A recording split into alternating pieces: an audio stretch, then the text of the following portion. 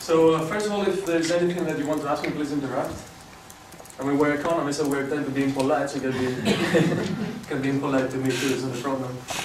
This is work with Theo Alexandratos here, so obviously all mistakes are due to him.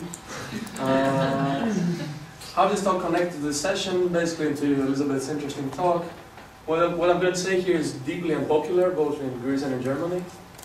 So maybe it's showing that you cannot have a referendum about any of these things if you want to have an EMU. I mean, you have a choice either to have an EMU or to have democracy. You cannot have both. Well, very interesting position. Okay, so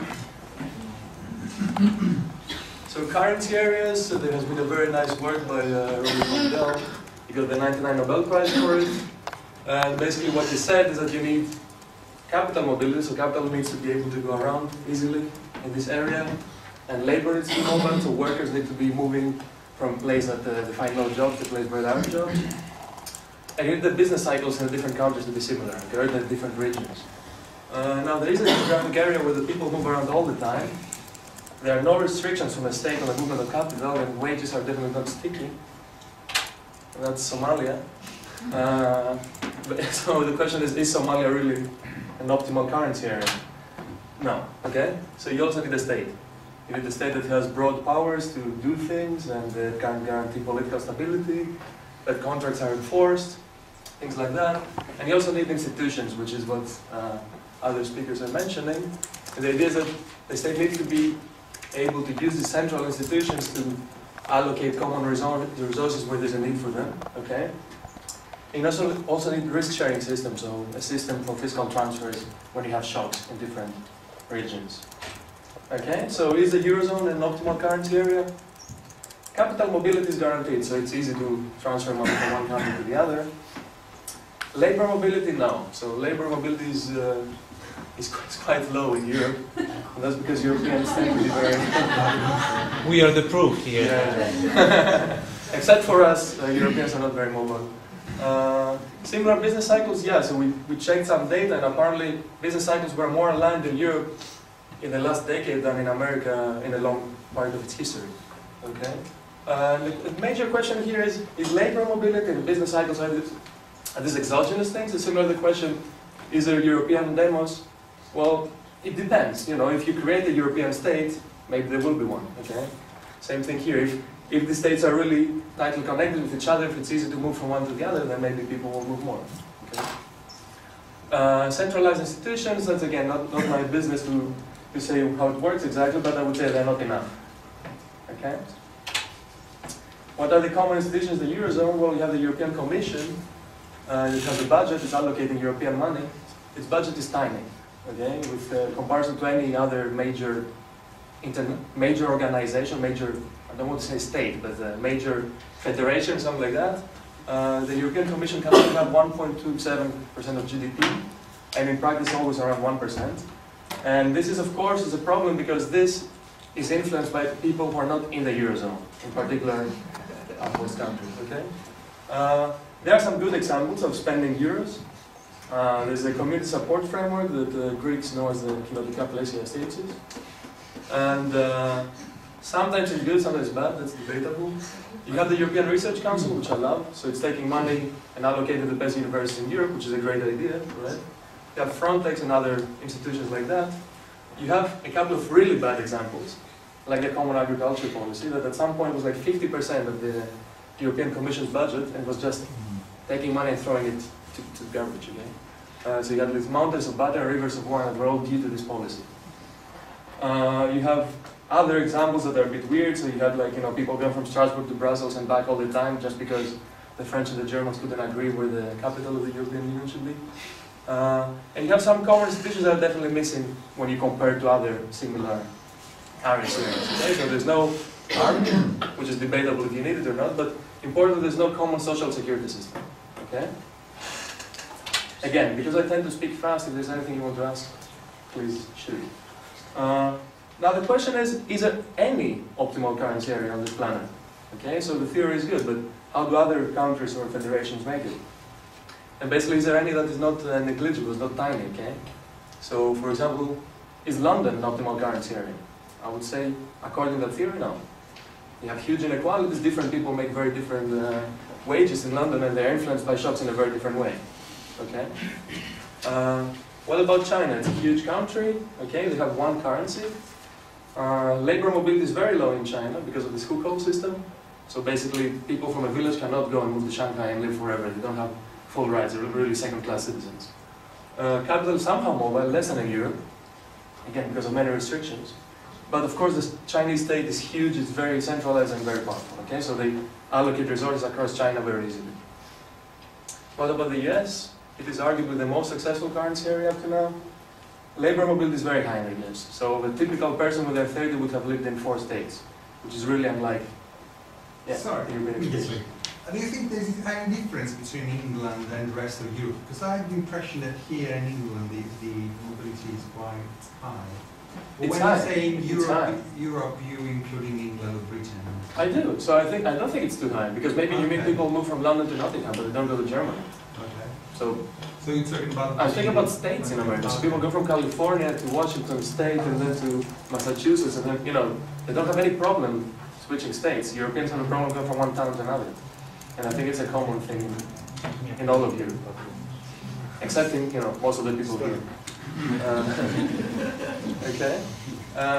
What about the economic cycles? They are not necessarily more synchronized. So there are places like Michigan in America that, as the auto industry is collapsing, there are cities that lose half their population.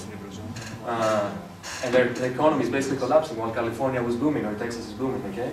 But what's saving Americans is that then people will move from one town to the other, while in Europe it's not really always the case. Okay, so here's a bit about the history of the United States. So it took them, some economists argue, 150 years to become an optimal currency area. Okay, so started in 1788, you had shocks in agricultural sectors and financial sectors in a region, and they were aggravated by monetary contractions were caused by a loss of reserves. It's basically very similar to what's happening in the Eurozone now. You have one shock in one region, and then because you just have one central bank, this thing is aggravated. You don't have flexibility to deal with shocks. Okay? And the uncertainty about the future of the Union at the time made things worse exactly as it does in Europe. So if you're not sure you will have the same currency in 5 years, then all kinds of things do not work. Investment doesn't work so well, transfers, lending doesn't work so well. Okay?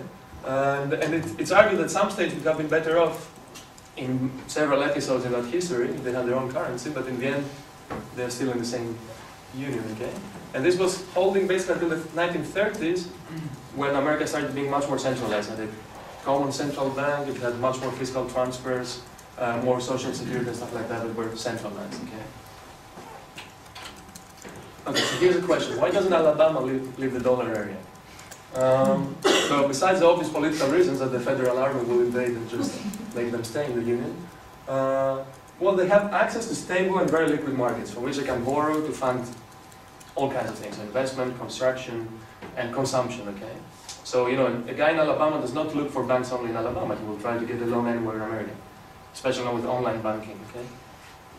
Of course, there's no exchange rate risk with its big trading partners, which is probably, I don't know, but it's probably Massachusetts and California and everyone, so many of the other states, okay? So, if the people you're trading with a lot, they have a different currency, you're always afraid that this currency might appreciate and causes all kinds of trouble. Then another thing that they have is the Fed, the central bank in America, which guarantees many things that are useful for Alabama. And they also have the FDIC, which is the Federal Deposit Insurance Corporation, okay? Which is basically saying that any deposit in Alabama is guaranteed by the federal state, unlike in Europe. That's why some Greeks are afraid that they might lose their money, because we don't have a guarantee like that in Europe. Okay? And apparently here's a number. The federal government in America gives 40 cents to a state for every dollar it is losing in a recession. And that's not an active policy, they don't do it on purpose. It's basically when GDP is going down, unemployment goes up, things like that might go up, so you have this automatic stabilizer. So the federal government is paying for people's unemployment money or something like that. Okay? That's why they run a big debt. Excuse me? That's why they run a very big debt. America as a whole. Yeah. So, although the states cannot have debt. That's a crucial difference. So individual states cannot have a debt. Okay? And then there are economies of scale. So Alabama bonds would be probably worth less than Greek bonds if it was alone in the markets. Okay? The more important question is, why doesn't New York leave the dollar area? Okay, so for Alabama it's kind of obvious where it should stay. Well, for New York, the same thing. What would Wall Street be without America?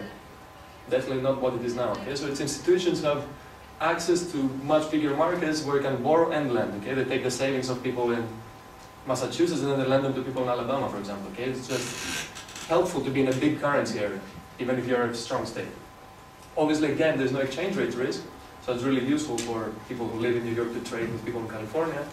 And again, you have economies of scale. So even New York bonds would not be very valuable if New York was alone in the markets, okay?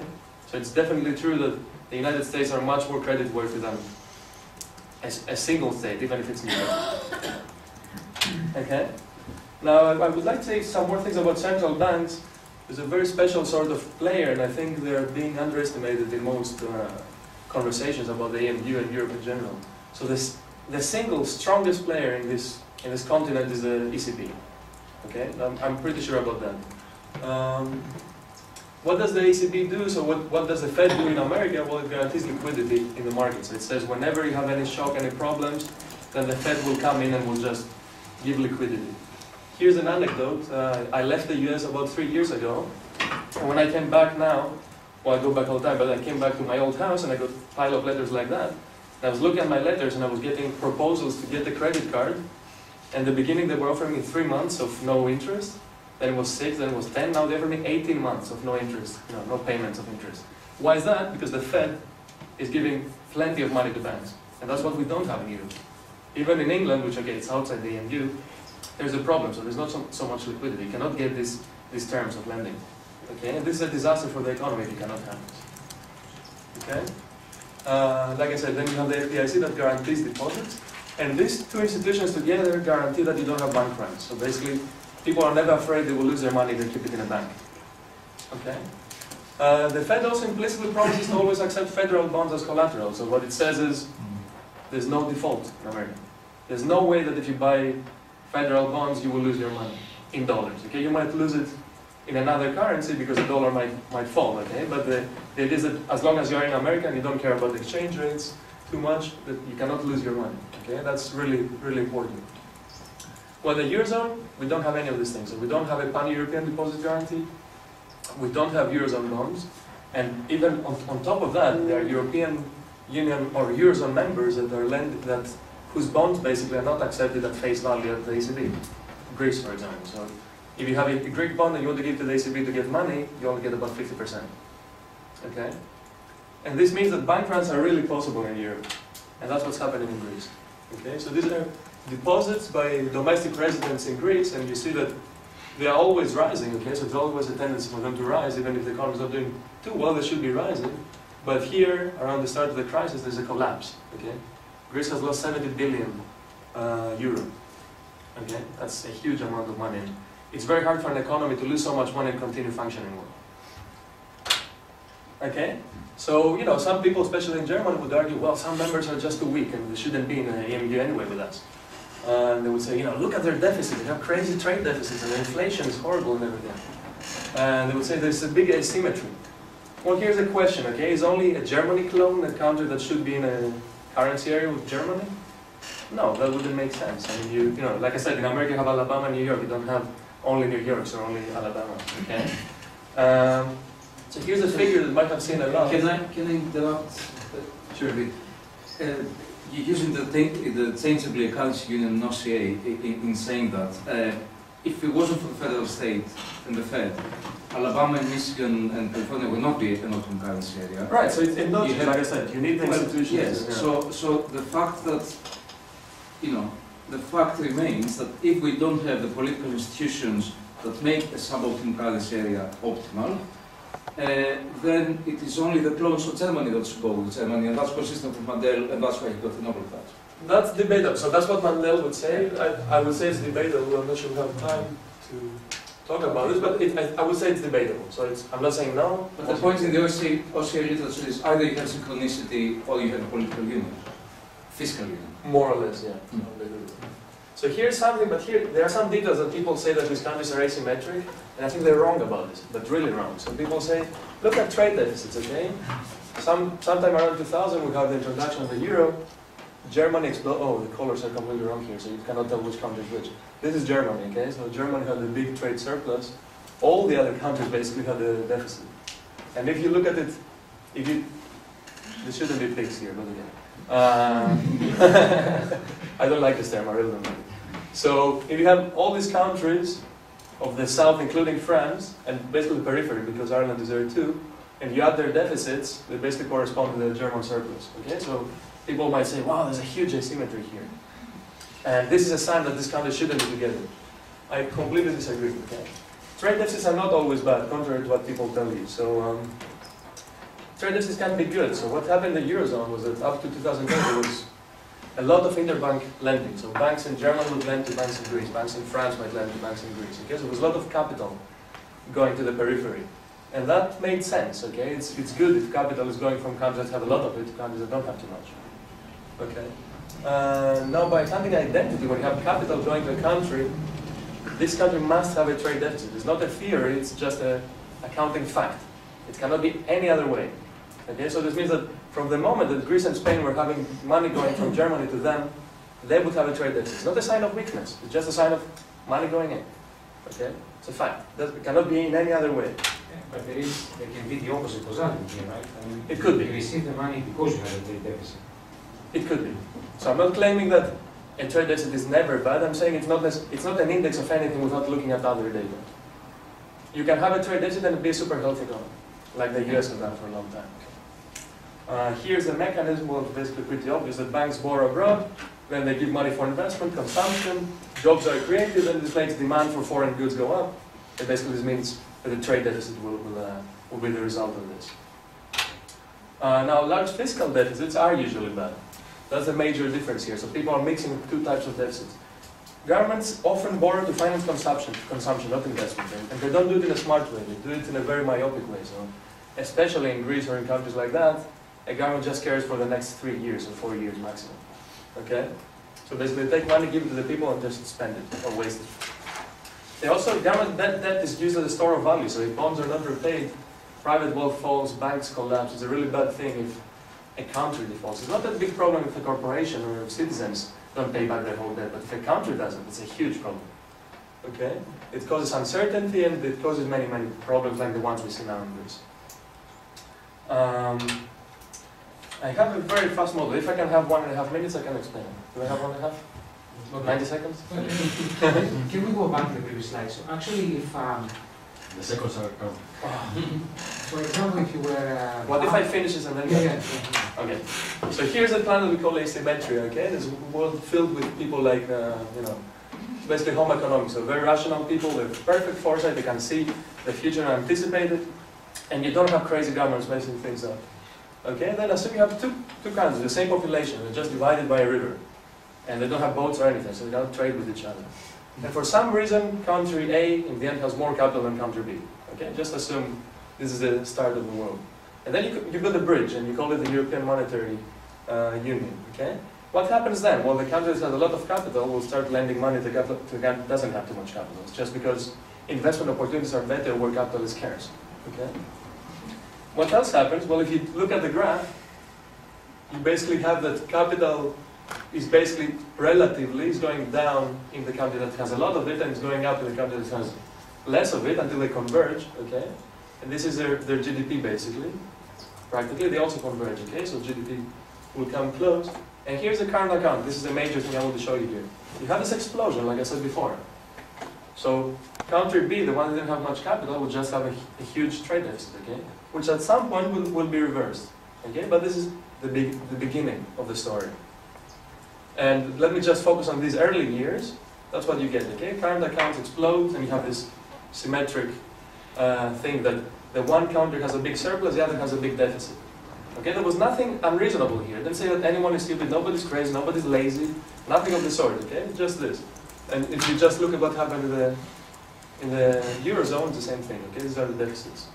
I would claim that we just ended the EMU too early. That would be my claim. Okay, and that's it from me.